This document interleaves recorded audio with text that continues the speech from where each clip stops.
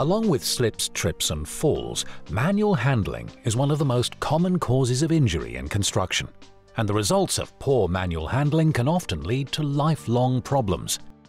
Manual handling is defined as any transporting or supporting of a load by hand or bodily force.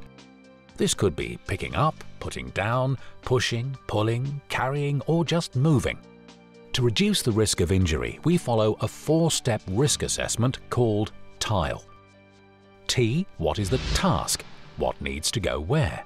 I. What are the capabilities of the individual involved? L. What is the load? E. What is the environment like? Let's look at these in more detail. Does the manual handling task mean you need to twist, stoop, stretch, bend, push or pull? Do you have to lower or position the load? Is there any sudden movement of the load? Does it involve long periods of manual handling? Does it involve a team of people? Things to think about. Is the person physically capable? Do they have any health issues or any other conditions that may make it dangerous for them to do the job? Is the load heavy or bulky? Does it obstruct vision? Are there any sharp edges? Is it difficult to grip? Is the load likely to move or the weight likely to shift? Where is the manual handling being done? Are there space constraints? Is it an uneven, slippery or unstable floor? Are there steps or differences in floor levels?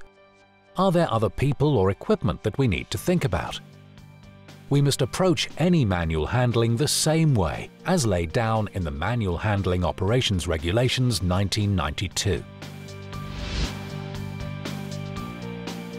First, we must try to avoid the need for hazardous manual handling, so far as is reasonably practicable. So, whenever possible, use mechanical means. That could be anything from a handheld device to a telehandler, forklift truck or a crane.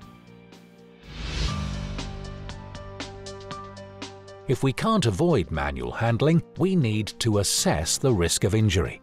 We must carry out a risk assessment and let people know about the controls that need to be put in place. We must always look for ways to reduce the risk of injury from hazardous manual handling so far as is reasonably practicable. So, for example, instead of carrying a clumsy object, we could place it on a trolley and pull the trolley. You must approach any manual handling task with care. Plan the lift properly and make sure you can get a firm hold. Bend the knees and hips slightly and use the power in your legs to lift, but that doesn't mean starting in a squat position. Don't stoop down to pick something up. Avoid twisting or overstretching when carrying anything heavy. People often underestimate the risks involved in manual handling. It only takes a second to pull a muscle or damage your back, which could mean you being unable to work for weeks or months, and leave effects that last a lifetime. Don't take risks with manual handling.